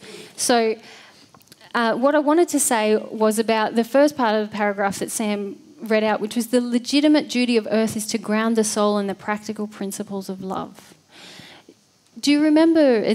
That's beautiful, isn't it? Like, wow. A couple of weeks ago, I think, Renee, or maybe a week ago, you asked, like, what is the purpose of this earthly existence? Well, it is about practically understanding what it means to use my will in harmony or disharmony with love, so to ground us in those principles. And when a soul goes to Summerland, they have a different experience of that, different to the one that we're having here, about using our will in different ways and having to become sensitive ourselves to the pain that we create in another person, rather than it being demonstrated to us immediately. So there's different beauties in that. Like, I see a beauty in that. I'm coming to know my soul very well if I have to be sensitive to the fact that if I hurt Alan, at some point I have the opportunity in my earthly life to feel how that felt for him, and that's my free will in action. So I just thought that was a beautiful point to highlight, and also to think about in our own lives, how are we assisting other people to ground their earthly existence in understanding the practical principles of love? And I don't mean by giving a book group, I mean by the interactions we have with each other. Yeah. Okay, just Pierre? It's about a paragraph on the page 26 of the printout version. Yep. It's... No one can make a simpler or more perfect declaration of it than Jesus, when he said, "One is your Father, even God, and all ye are brethren." Brethren, yeah. In the exercise of his paternal duties, God is not a respecter of persons. From every child, obedient love is expected. And so this part is just triggering me, because I feel God expects love from me. Yeah. Like my mum. Yeah. And I don't understand. Did your mum expect love from you, Pierre? Yeah, I feel so. She expected to be loved. Yeah, I think she expected something more than love from you. She wanted an addiction met with you, which is not love, remember? So she wanted you to make her feel like a good woman. That's not love. That's feeding an addiction. So just to make that like a clarifier. But I understand that it's triggering an emotion for you, which is about things being expected of us. Mm. What I feel the paragraph is highlighting is that he's saying that God is not a respecter of persons. I mean, he doesn't play favourites. Everyone's the same in God's eyes. And in order to grow towards God, what you need to do is love God and love one another. So that's what I feel it's saying. I think it's great that it's triggering an emotion for you, which is about having things demanded from you as a child. But I don't feel God is like demanding. But he is expecting that if you want to grow closer to him, you will love him and your brothers and sisters. So, yeah. It's again this little bit of authority thing. We were talking earlier about how authority has been used over us to make us feel small or less than and all of those kind of things. And in your case, your mother's authority has been to demand things like emotions from you, which has made you feel sad and like you don't have your own sense of self or authority or whatever. So that's making you now resistive, similar to Mario, to God actually having an authority. It's actually a different kind of authority. It's a loving authority. And it's one that says, hey, these are the rules, these are the laws, and if you follow them, it's going to be great for everyone. Not just me, not just you, but everyone around you. But because we have this grief inside of us, it's hard for us to feel that. Yeah. Is that okay? Yeah, it just... I'm struggling with the English very much. Yeah, so I feel very. Hats off to all of you who are reading this in the second language. Like really, so it's not even easy English. Yeah, it's just kind of hard to ask questions because I don't know if everybody understands, and I don't. I feel bad about that. Just need to feel that. Yep. Yeah, but it's just. From every child, obedient love is expected. It's the way it's written that's just... I'm not sure I understand, but when someone asks me obedient love, I feel just... Is that loving? Okay, so it's not different from what I just said, but let's look at the word obedience.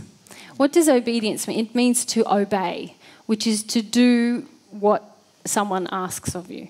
Does everyone agree on that? That's Mary's walking dictionary. But, so when a request is made to do what is asked of you. Now, again, many times in our childhood, we're told we need to be obedient and do what this person who is not very loving, often, sometimes they are, but sometimes they're quite angry or whatever, but in order to show we love them, we must obey them. And this is a feeling in a lot of families that also the church has then brought into being, because so many people have that feeling in their family. They can accept that, oh yeah, God must be like that too, I've got to obey him or I should be afraid. And I feel what Eusmos is saying though is that he's saying if you love God, you will want to obey his laws which say, it's going to, if I use my natural love, if I use my will in a loving way, I'm going to grow and the world will be a happier place. God's laws say that, God's laws say that if I'm humble to what comes into my life, I will grow, I will harm people less. So he's saying, yeah, it's obedient love in that way. It's love that honours the laws. Yeah. Thank you. Yeah. Okay, Suzanne. And then we nearly need to finish, guys. There's so much to say, hey? I just have this feeling that it's a case of like where a poetic word is being used, like expect. Yeah. And maybe that's really good because it does trigger a lot of feelings in us. Yeah. But I don't even feel like God has an expectation of us or there wouldn't be free will. Mm-hmm. If you look at it of logic to heart, there's only one way that the dynamic of a law can work. It's not even that God created it to make it hard or anything. If you just look at life, only love. And I'm going to get lost now, but that's all right. Yeah, I can't find an analogy, but if you look at the laws, you can see that unlovingness can't work and lovingness does work. Yeah. So it's just perfect. It's just an is. Exactly. Yeah. And this is like a lot of us stumble around the language because we're like, oh, this sounds a bit churchy, or this sounds a bit like, oh, we're going to be being asked that a lot of us in this group have a strong feeling that I've been told that God's punishing and I'm in rebellion against that. And so whenever there's a hint of that in this text, we go, hang on, I'm a bit concerned. What does that really mean?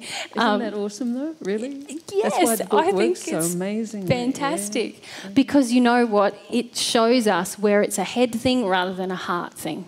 Mm-hmm. When we read a word and we go, that's triggering some emotion within us. But if we read it from a heart space, we go, no, that just means logically that if I obey God's laws, everything's going to be better. Yeah. And that's what God would want from me. To be closer to him, I would have to obey the laws. And so I feel it's beautiful because it is teasing out these things where we're in our head and not our heart, or we're in our heart and we're ignoring reason, or we're in our emotions and ignoring reason.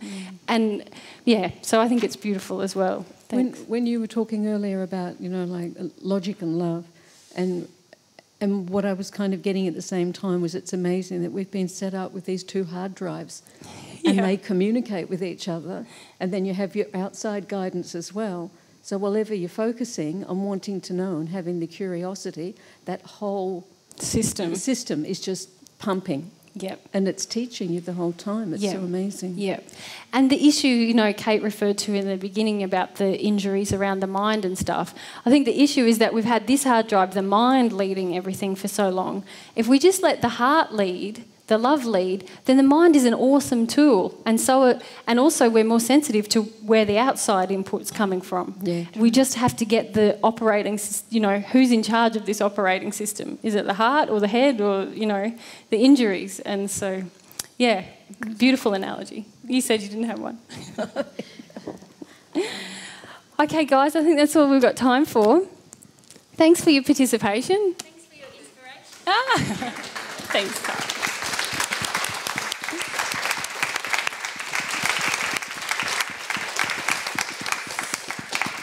It's fun, hey? This learning about God and growing. Yeah. All right, next week we'll be on chapter 4. Unless anyone has anything burning from chapter 3 No, we need to move on. It'll take us 2 years to get through all the books.